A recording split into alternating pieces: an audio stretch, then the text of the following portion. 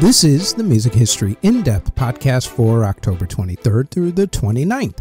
On this week's show, we discuss a hostage ordeal during a musical that ended badly, a law that to this day has seriously annoying implications for everybody, and how a spitting incident led to a concept album breaking a long-held record.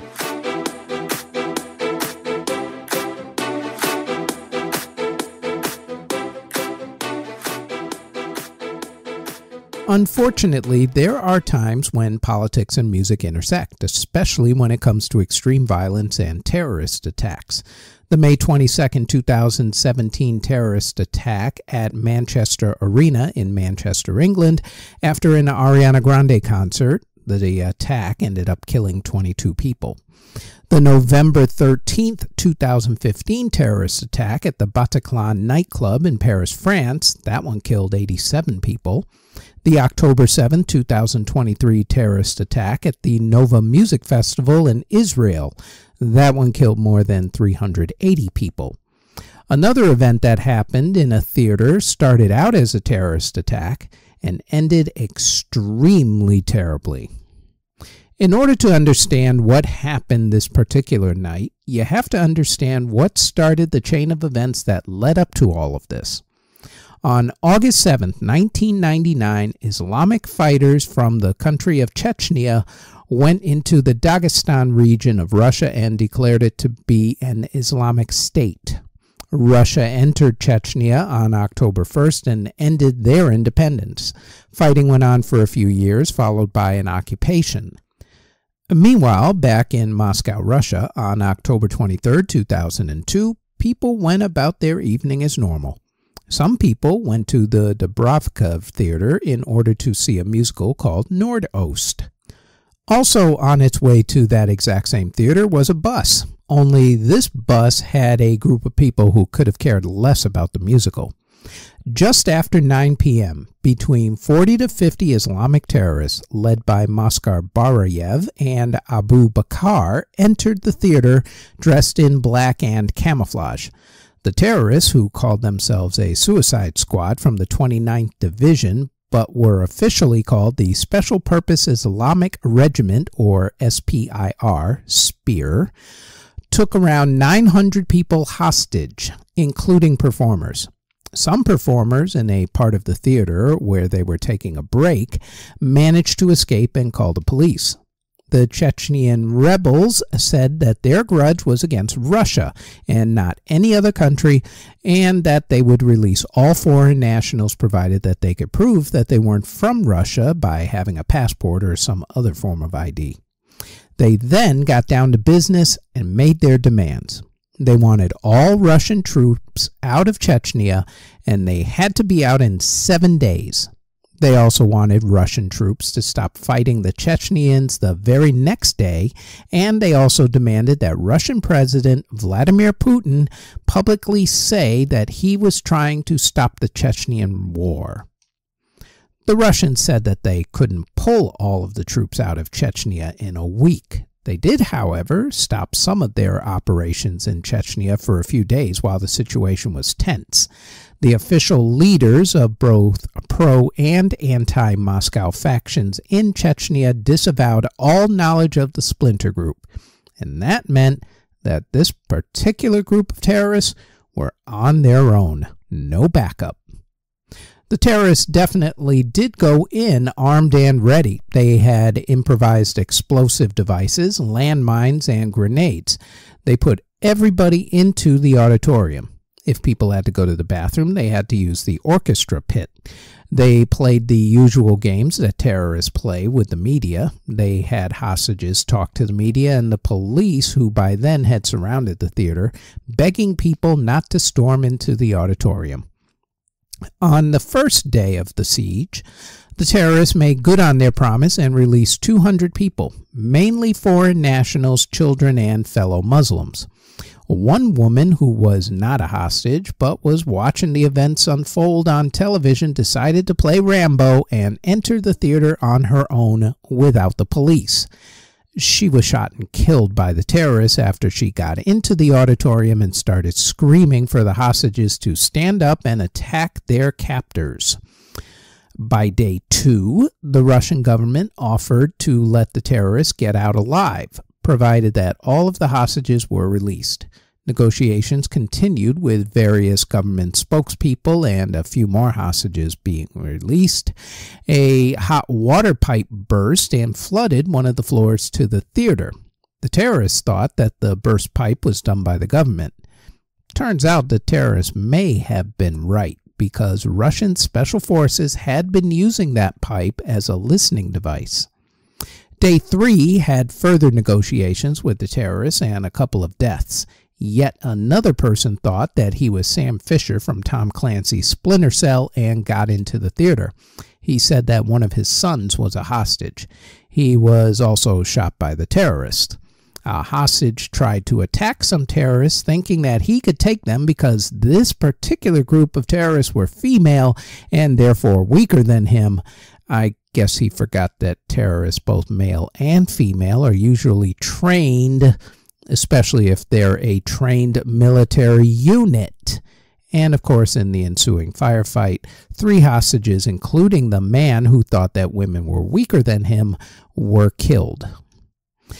Overnight, on day 4, everything came to a boil. First, word leaked that special envoys were going to come in the morning to continue negotiations. Then, word leaked to the terrorists that Russian special forces were going to storm the theater at 3 o'clock in the morning. The special forces units, the Spetsnaz, staged a fake raid in order to catch the terrorists off guard. Some terrorists threw grenades, seriously wounding some troops.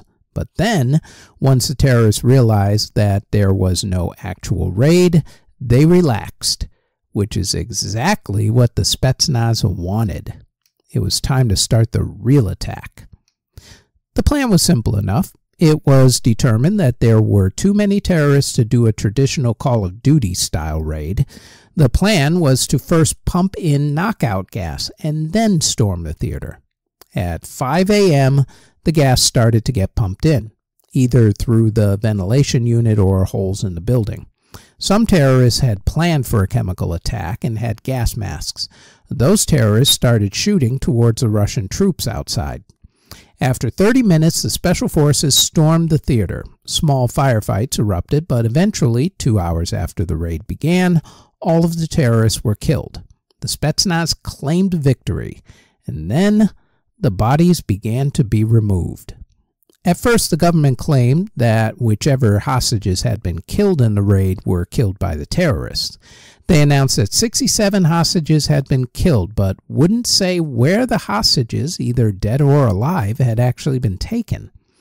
By the end of the day, the government upped the number of dead hostages to 118. Rumors started to swirl around that certain hostages weren't being treated because they had Chechnyan-sounding names. The official casualty report said 40 terrorists and 130 hostages were killed.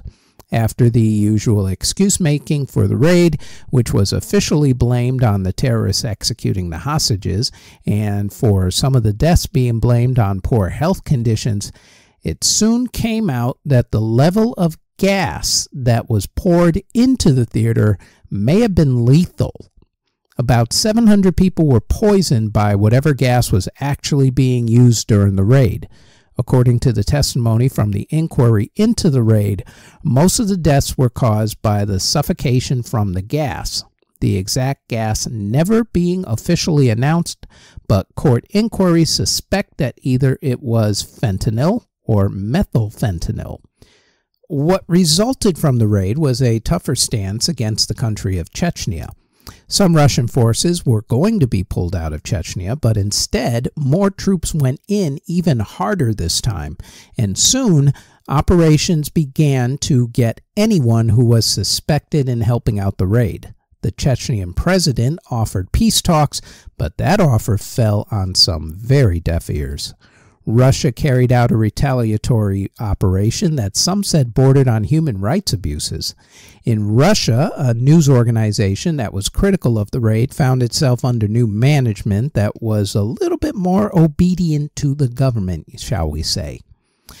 What was absolutely clear was that a musical event was used as a staging ground to elicit terrorist fear, and it all ended horribly wrong for everyone on all sides. The 4-day siege of Moscow's Dubrovka Theater during a performance of the musical Nordost, October 23rd through October 26th, 2002.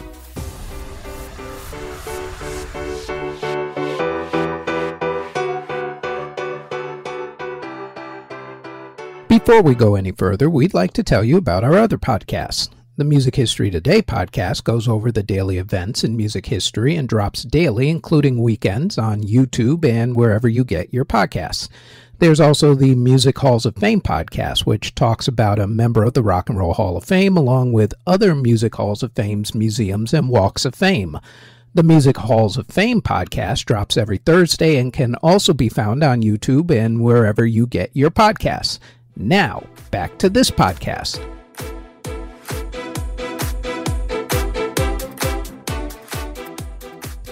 If you have ever gotten a takedown notice from YouTube or anyone else because you've used a song as background, or in the case of some travel videos that I watch, a song happens to be playing in someone's car as it's passing, then this story is most likely the reason why. It concerns a piece of legislation that was signed into law on October 28, 1998. Back in the Wild West days of the internet, i.e. the 1990s, old media companies were afraid of the internet and fought like hell against it. TV and movie companies refused to put videos online because they were afraid that people would steal them. The only major video players where you might watch something online were AOL and Real Player. The old media companies fought so hard against it that they lobbied hard for, and eventually got passed, a law called the Digital Millennium Copyright Act, or the DMCA.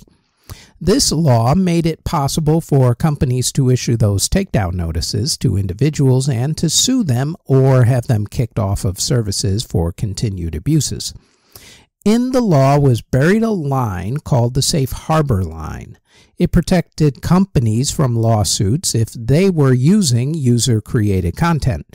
This part of the law has been used by more than a few companies. Napster tried to defend itself from lawsuits using this part and lost, while YouTube used the law to protect itself and won. This law, while it does legitimately protect creatives from people and companies who are blatantly ripping them off, has also been taken to the extreme. For instance, Universal Music Group sued a housewife and also YouTube because the woman had the song Let's Go Crazy by Prince barely playing in the background of a YouTube video of her kid. It's that kind of abuse that the law needed to fix.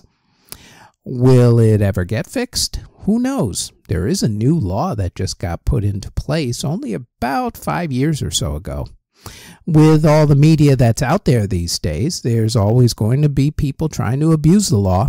I can easily understand a creative or a company being angry if someone continuously puts items up on sites in order to make money off of it, like, say, a fashion company using someone's song without paying them for the use, and then throwing it up on Instagram or YouTube or wherever. However, going after an individual who's not making money off of doing a parody video of a song or is using the song as part of their Instagram video smacks of greed, actually, and that is where the law has its problems. It's also why I don't use people's songs in my podcasts or even photos when I put podcasts up like this one on YouTube, because I don't have time for the legal hassle.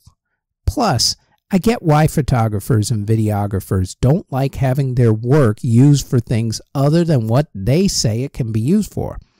In any event, every time you get a takedown notice from YouTube or anyone else, remember that you have this very outdated law to thank for it. The Digital Millennium Copyright Act, signed into law by President Bill Clinton on October 28, 1998.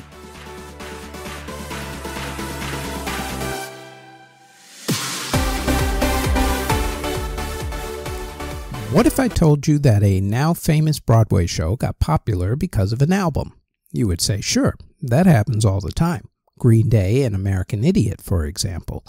True, but shows like that were adapted only after the album, American Idiot, movie, insert any Disney movie in that slot, or songbook, Billy Joel, Motown, Carole King, etc., ended up becoming popular. This next story is about how a Broadway show became popular because it was purposely marketed as an album first. See, back in the late 1960s, Andrew Lloyd Webber and Tim Rice had a show called Joseph and the Amazing Technicolor Dreamcoat. It wasn't too popular at the time, mainly playing in churches over in England.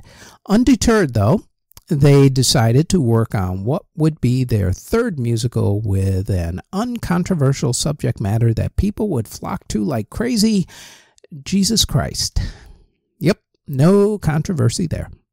And just to kick that up a notch, they concentrated the story on Judas.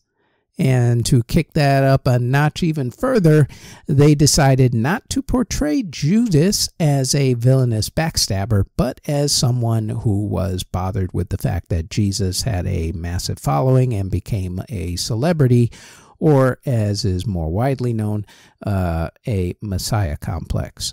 Which, okay, he was, but whatever. Still, that shouldn't stop anybody from backing this new venture, should it? After all, it is the 1960s, free love, hippies, and all that, you know. Surely people would fork over money for this. Yeah, no. Financial backers were shockingly, not ready yet to fork over millions for this idea. Andrew and Tim were stuck. How could they get people to back this? And then they got an idea. How about they put out the cast concept album first just to whet everybody's appetite? Maybe that'll get them interested. Andrew and Tim gathered up a cast that included some people who would later become famous. For instance, singer Helen Reddy, who would go on to have a huge hit with the song I Am Woman, Murray Head, who had the hit One Night in Bangkok, and Yvonne Elliman, who sang, of course, If I Can't Have You from the Saturday Night Fever soundtrack. They all recorded this album in September of 1969. And then on September 10th, 1970 in England and October 27th, 1970 in America, they released their album. The reaction, as you would expect from virtually anything that Webber and Rice has ever done, was not met kindly by the critics. They trashed it. The BBC, for its part, banned the album, calling it sacrilegious. Didn't matter. The album did its job. It became a huge smash and got the public excited for the Broadway show, which by then had found financial backing. Just goes to show you that sometimes you got to bet on yourself and your dreams and come up with a different way in order to get your dreams accomplished. The Jesus Christ Superstar concept album, released in America on October 27th, 1970. This next story is about how spitting on someone can turn into a record-breaking concept album. Back in 1977, Pink Floyd was playing their first stadium tour, and they were hating it. In fact, at one show in Montreal, Canada, Roger Waters thought that a group of fans had gotten so out of control that he spit on them. Adding to the band's woes was the fact that the band's financial management team had made a lot of risky investments that had failed, potentially leaving the band with a huge tax bill. On top of all of that, the record label Columbia Records wanted a new album much sooner rather than later. The band felt isolated. All of those troubles, along with marital problems with different members of the band, left the band in a bad emotional and financial spot. During a little time off, Roger Waters came up with two concept ideas. One idea was about marriage, fidelity, and the like. That album became the basis for Waters' future solo album, The Pros and Cons of Hitchhiking. The other concept was a 26-song opus about Waters, his childhood, and the isolation that had been built up at that time. That was the one the band went with, although they changed the main character from Waters to a guy named Pink. From the beginning, the album had problems. The guys weren't getting along, for instance. Their producer, Bob Ezrin, was constantly late and going through marital problems of his own.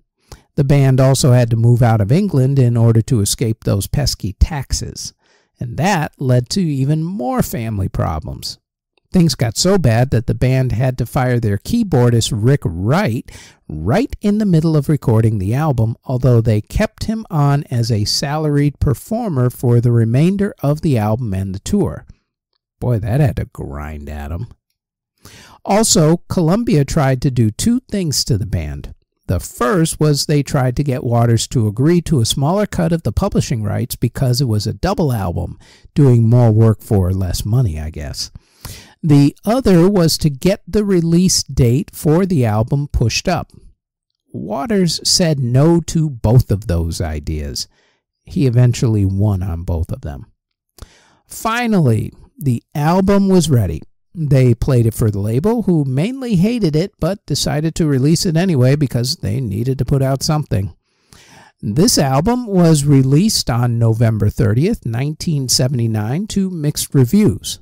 Now, right about now, you're asking yourself, why in the world am I even talking about this album now when it came out in November and we're dealing with a podcast about October 23rd through the 29th? Well, here is why. This album that the record label and some critics hated would go on to sell 23 million records and be called one of the greatest albums ever recorded. It would also stay on Billboard's top albums chart for what seemed like forever. In fact, on October 27th, 1983, the album broke the record for consecutive weeks spent on Billboard's Top 200 Albums chart when it hit 491 consecutive weeks. Its final total would end up being 724 weeks. Consecutively, that is. The album, whose record Pink Floyd broke, by the way, was Johnny Mathis's Greatest Hits. Pink Floyd's double album, The Wall, broke Billboard's consecutive weeks on the top albums chart record on October 27th, 1983. And that is it for the Music History Today in-depth podcast for October 23rd through the 29th. Thank you very, very much for listening and or watching if you're on YouTube or Spotify.